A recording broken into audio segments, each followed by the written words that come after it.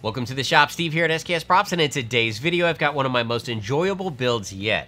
Like thousands of others, I purchased one of these The Child, aka Baby Yoda dolls from Mattel, and it is absolutely adorable, and it looks great just sitting on the shelf. But I wanted something special. I wanted to make my own chibi style pram to go right along with him. Better than that, I wanted to make free templates available so you could build one for your baby doll or your cat or whatever else you have. So this one, of course, is made out of my HD foam, which you can find over at Blick Art Materials, and I want to thank everyone that has been buying my foam. The support is amazing, especially those of you that are going through the links that are in the description section or on my website, because I do receive a small vendor affiliate, and that helps me continue to build awesome things like this for the channel. So in this video, I'm going to show you step by step every single little piece, where it goes, and what it takes to put together your own little pram. So of course, the first thing you need to do is go to my website, sksprops.com, download the templates for this, and then open those up in Adobe Acrobat or Adobe Reader. Go to the printer section, click poster, and that will scale the templates over multiple sheets of paper. From there, you just need to watch the video, follow along with me, and by the end of the video, you'll have your own Baby Yoda pram. I promise you. Now, let's go ahead and jump into the build. The basic shape of the pram resembled an egg, so I took some masking tape and covered about 1/4 of the egg to make my basic pattern. Using a ballpoint pen, I quartered off the egg and then cut and removed the tape and adhered that to some Bristol board. These pieces were scanned into the computer, traced around, and then blown up to the size that I need. Now that I have my printouts, I can transfer them onto some 6mm HD foam. I'm going to start off with part A. This will be the lower front half of the pram. This piece will need to be traced 2 times onto the foam. Now to cut out the pieces for this template, you can of course use a utility knife. Be sure to sharpen it as needed. I end up doing a rough cut with my utility knife, but do all my final cuts on my bandsaw. Now having a bandsaw is not a necessity, but it does help me speed through this building process. Contact cement is going to be used to glue together the darts on part A. I apply a thin coat of the adhesive, wipe away any excess, and set these pieces aside to dry. While I'm waiting on those pieces, I'm going to go ahead and move on to part B. This is the lower back half of the pram. Part B will also need to be traced 2 times onto some 6mm HD foam with a pencil. This is also rough cut and then finished on the bandsaw. Contact cement is also used on the darts on part B, and then I use a heat gun to do a light heat treatment over the surface to help speed up the contact cement and start to round over the pieces. Now that the contact cement has dried, the darts can be firmly pressed together. You can see how this rounds the foam to give us the correct shape for the front of the build. Go ahead and press all of the darts together for parts A and B, and then slightly round them with your hands to get the correct shape.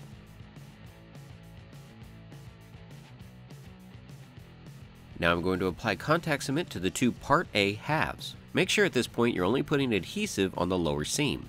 To help me speed up the dry process, I once again use a heat gun. Now don't apply too much heat because it can weaken the bond. After the adhesive on both sides has become tacky, the pieces can be firmly pressed together. I would recommend to start at the bottom and slowly work your way up. You can see that I let the inside of the seam touch first just to make sure that it lines up properly, and then I go back and firmly press the outside of the seam together. And at this point, the front half of our pram is starting to take shape. Moving on, the 2 part B pieces are also lined up and firmly pressed together.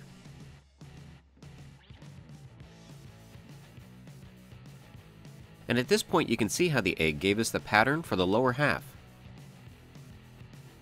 More contact cement is applied to the 2 sides that will join these pieces together. Now these 2 pieces are a little tricky to put together, so I'd recommend to start by lining up your seams in the middle. From there you can slowly work out to the side, firmly pressing the foam together, and then flip the piece to repeat the process. Once all the seams have firmly been pressed together, we now have the lower half of our pram. Part C is going to give the front of our pram some structure.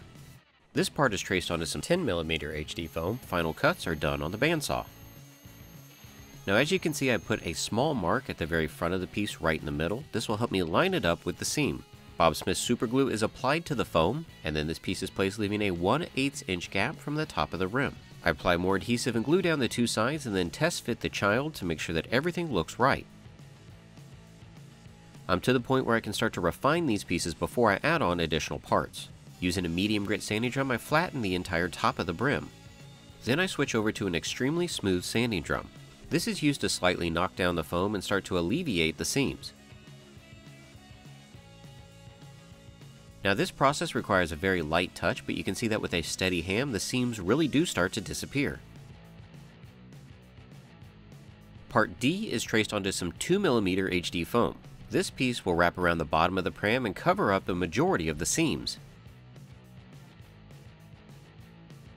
I use a pencil to lightly mark exactly where this piece needs to go. That way once adhesive is being used, there is absolutely no guesswork. Super glue is applied to one end, and notice that it slightly lips over the brim. Once I'm done with this piece, I'll trim away any excess. Because it's a very large area, contact cement is once again used, but to keep the build clean, I do run a bead of super glue around the perimeter of this piece. I carefully pull this piece across the bottom of the pram, making sure that the edge of it lines up with my mark. Now because of the higher density of my foam, if you need to stretch or pull it to meet up properly, it's more forgiving than a lot of the other products on the market. Now when I get to the other side, you'll see that I have a lot of excess foam. Now this is by design so that I'll have more than I need, and I trim away any additional foam with some shears. And you can see what a great job the 2mm foam piece does, covering all the initial seams. Part E is traced onto some 6mm HD foam and cut out. This piece will give me the front lip of the pram. Super glue is applied about 1/8 inch from the top. This piece will sit slightly above the brim of the pram. Once the top has been attached, super glue is then applied to the bottom of the piece and it's pressed into place. This will allow the front strip to conform to the curve that the front half has. Part F is traced onto some 6mm foam and cut out. The same procedure is applied to this piece, also making sure to leave about a 1/8 inch gap above the brim of the pram. Once the top of this piece is attached, the bottom can then be glued down. Part G is traced onto some 6mm HD foam 2 times. This is going to start the back half of the hood. These pieces are cut out on the bandsaw and I mark an X to know which is the inside. Contact cement is applied to the darts and these pieces are left to dry. I'm going to need the pattern for Part B again, but this time I'm going to add Part H to it. Once attached, this pattern will make up the top half of the hood. This pattern is transferred onto some 6mm HD foam with a pencil and then cut out.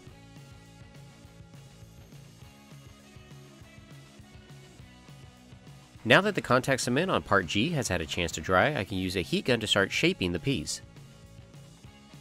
These darts can now be placed together, once again making sure to note the inside so I curve it the correct way. Additional contact cement is applied to the inside of the seams, and these pieces can now be pressed together to make the back of the hood.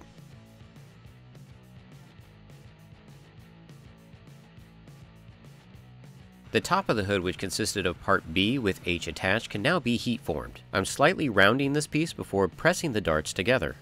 You can see that once this is complete, this makes half of the top shell. I can now repeat this process for the opposite side. Once both halves have been created, I can put contact cement on the middle seam and press these together.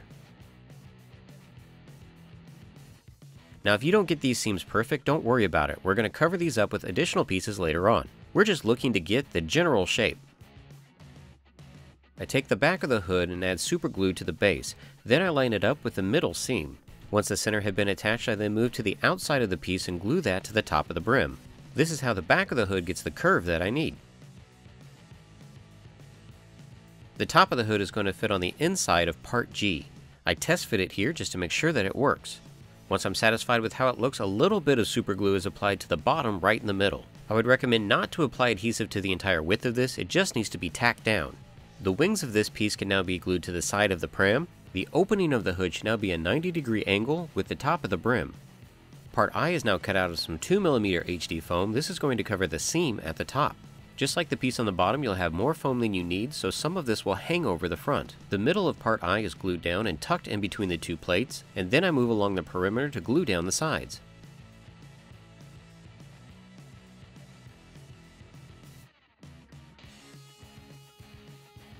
Part J can now be cut out of the 2mm foam and attached. The sides of this piece can now also be glued down. Before I attach the pieces that will cover up the seams on the hood, I take my rotary tool and refine any parts on the lip that need it. I also take a smooth sanding drum and knock down the seams.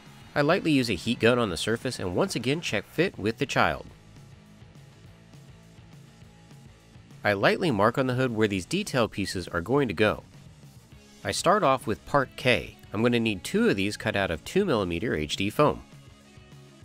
Just like the seam on the top, there's enough foam here to tuck under part G and slightly protrude past the lip on the front. Before I glue this piece down, I also trace and cut out part L. That's to make sure that the curve that these two pieces make line up properly. I add adhesive to the bottom and then tuck part L in between part G and part F. More adhesive can now be applied to glue down this piece, and again notice that there is additional foam protruding from the front that will be trimmed off. Since part L is in place, I can now glue down part K, matching the curve across the two pieces. The process of attaching part L and part K can now be repeated on the opposite side.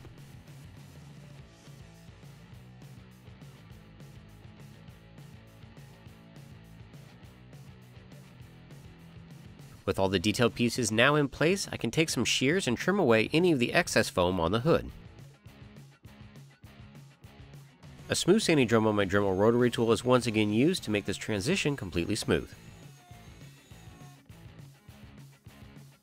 The front and the back plates of the hood can now be glued together.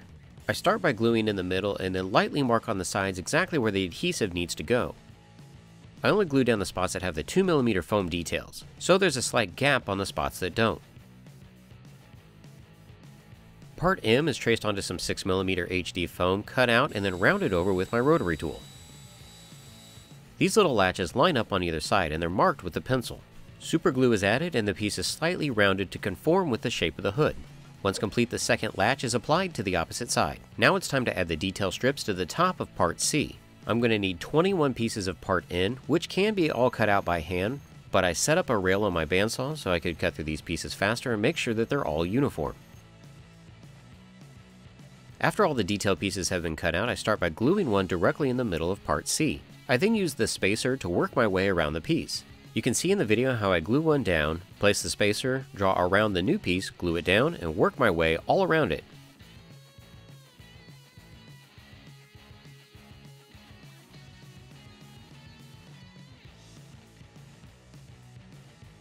You'll see that the front tapers in, but everything else is pretty uniform. Part O can now be cut out of some 6mm foam. This strip is adhered to each one of the individual pieces and glued to the base. I work my way around till I get to the opposite side. If you have any additional foam left on the end, just trim it away with a utility blade.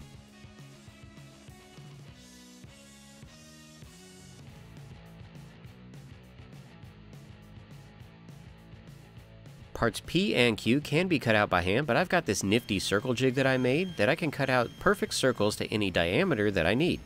If you want to learn how to make your own, I'll put a link up above. Part P is cut out of 6mm foam, part Q is cut out of 10mm foam.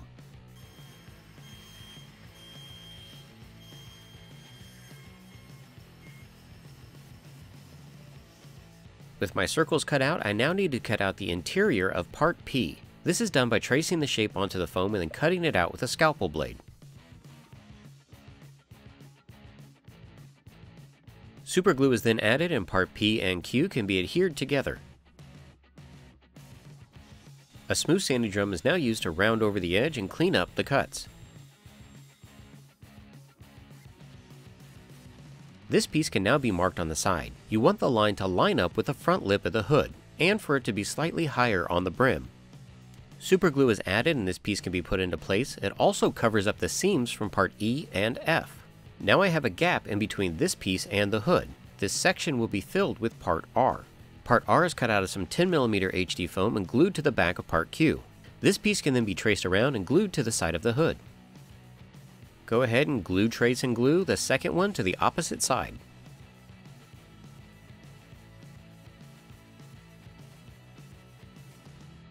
Parts S and T can now be cut out of some 10mm HD foam. These pieces are also glued together with some Bob Smith super glue. You can see how these two pieces will now line up to the middle of the front circle. After it's traced around, super glue is added and it's glued to the interior wall of the hood. Line it up and do the same thing to the opposite side. There's now a small gap at the front of the hood in between the circles. This is where we're going to place part U. Part U is cut out of some 10mm HD foam and rounded over with a rotary tool. Super glue is then added and these pieces are pressed into place at the front of the hood. For For the detail at the front of the circle, we're going to be cutting part V out of some 6mm HD foam. This piece is traced, cut out, and cleaned up with my rotary tool before being added to the prop. To line up and mark part V, I match it to the top of the brim. This is traced around and then super glue is added to the strip and in the inside of this piece. Because it doesn't attach to the bottom of the pram, it has to be glued directly to part Q. But because it is 6mm foam, there's enough surface area that this piece is pretty stable. There is no pattern for this piece, just cut a 1" by 11" 6mm strip and glue it to the back wall. This is just an additional support and will act as a spacer for part FF later on. Part W is now cut out of some 6mm HD foam. Super glue is added to the very top of this piece and it's glued about midway down the thickness of part C. This piece should line up pretty good with either side. If you have any additional foam, cut off the excess. During this initial fabrication process, I'm always going back and checking the scale against the figure. There are 2 little rods attached to the inside of the hood and a part S. To fabricate these, I'm going to be using 10mm HD foam round dowels, but part X is a template for you to cut them out of 10mm foam as well.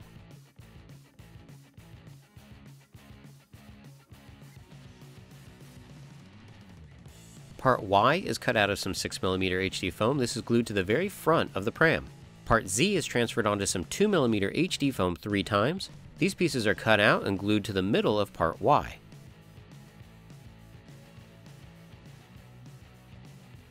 Part AA is a 6mm HD foam detail that's glued to either side of the front hinges. Detail part BB is cut out of some 2mm HD foam and glued to the top of part R.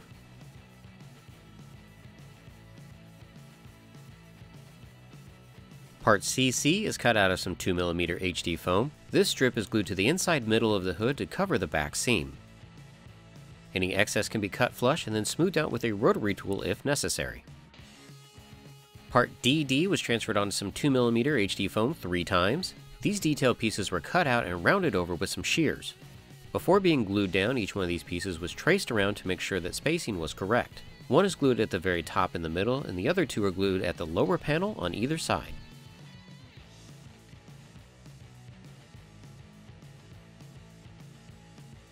Part EE was transferred onto some 2mm foam and cut out with some shears. This piece lines up with the bottom of part E and about a 1/4 inch from the front of part D. It is also traced around with a pencil and glued into place. Part FF is our last major construction piece. This is traced onto some 6mm HD foam and cut out. This piece is glued onto the 1" by 11" strip that I added earlier. After the middle had been tacked down, I could then glue the sides onto the hood.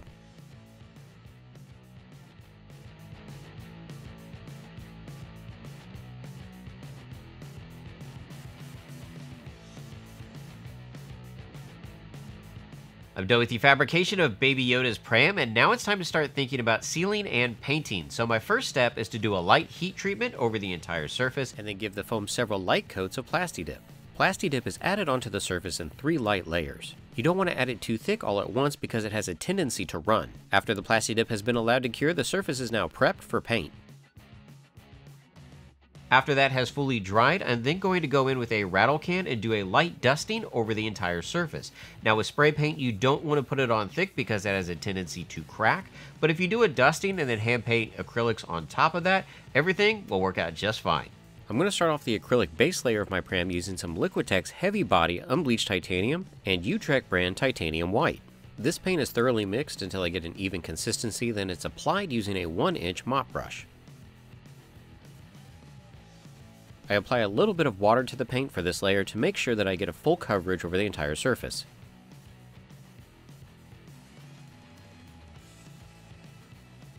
A hairdryer is used to go ahead and speed up the dry time and lock in this layer. Then a second layer of this paint mixture is applied using less water this time around. Eventually I need to get to areas that are a little more detailed, so I switch over to a smaller filbert brush. Now this process does take a while, but I want to make sure that I evenly apply this across the entire surface and that I minimize my brush strokes.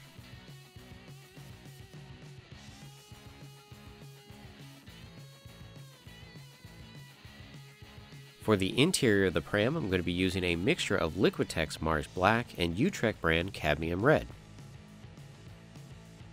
Now this is a very opaque combination of colors, so it goes on really well. But on that same token, I want to make sure not to get this on that off-white color I have on the outside of the pram. This mixture is applied to the entire surface using a filbert brush, making sure to get down into all the little details. When I get to the very edge, I switch over to a small detail brush, taking my time, making sure not to get that paint where I don't want it.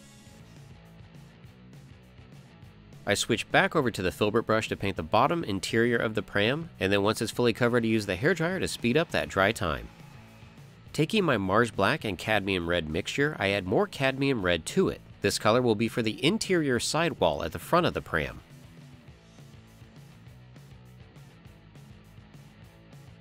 Using Utrecht brand Raw Sienna, I'm going to do a basic wash over the entire surface. This will make sure the pram has a dusty, dirty look to it rather than looking brand new. This watered down acrylic is painted over most of the surface, and then a watered down paper towel is used to spread around and mop up a lot of the paint, making sure that some of it stays down in the nooks and crannies.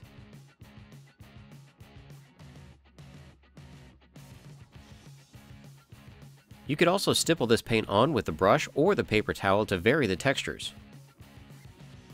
After the pram has been pretty much covered, I then go in with a clean wet paper towel and scrub away the paint from most of the high spots.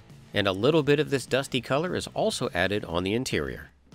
For the saturated orange on this piece, I'm going to be using Liquitex Heavy Bodied Cadmium Red Medium Hue and Cadmium Orange.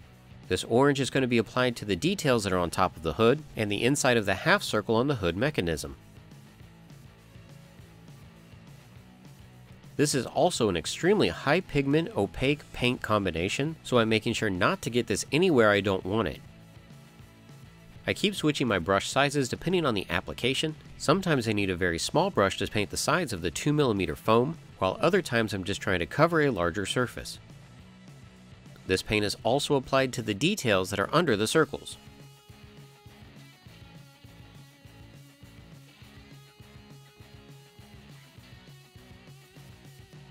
And even though you really won't see it with Baby Yoda sitting in the chair, I go ahead and paint the piece FF orange as well. Now it's time to add the chip paint metallic look to this piece. I'm going to do this a really simple way and mark out exactly where I want the paint chips to go. Then I'm going to use Vallejo brand Gunmetal as my base color. These Vallejo paints have a very good pigment quality to them, and their metallic sheen in the end is really nice. So the gunmetal is painted on first with the detail brush in all the spots I want it to look like it's chipped away. After the gunmetal has been painted on, I go back in with some of my off-white mixture and clean up the chips. The trick here is painting Vallejo brand silver in the middle of all this exposed metal.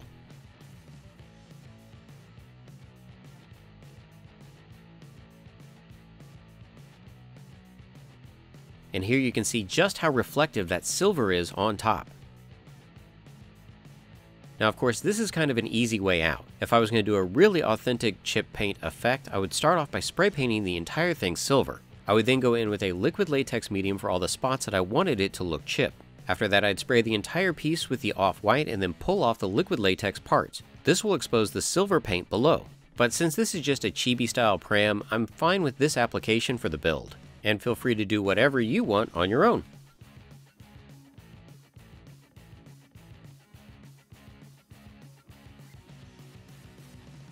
To paint my detail lines on part V, I first transfer that template onto some Bristol board and cut out all the individual lines. I tape this template down and then mix up some gray paint from unbleached titanium and Mars Black, and then use the Bristol board template as a stencil. Now when I did it on the opposite side, I still had some wet paint on there. That was my fault, but then I went back in with my detail brush and a little bit more of that off-white mixture and cleaned it up.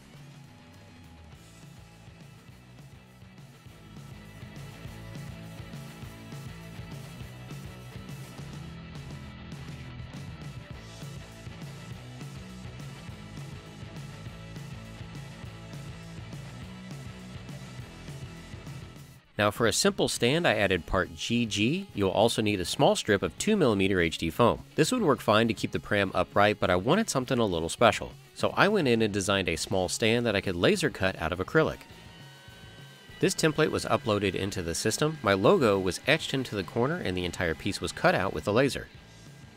I'm using the clear acrylic because I want it to look as though the pram is floating on my shelf. I'm really happy with how these things came out. I removed the masking tape from the face and from the logo. And once I removed the tape from the back stand, I glued these two pieces together and set it aside. I found some red cloth in my bin of fabrics that kind of matches the blanket that he has in his pram. The child was then placed into the pram and it fit great on the stand.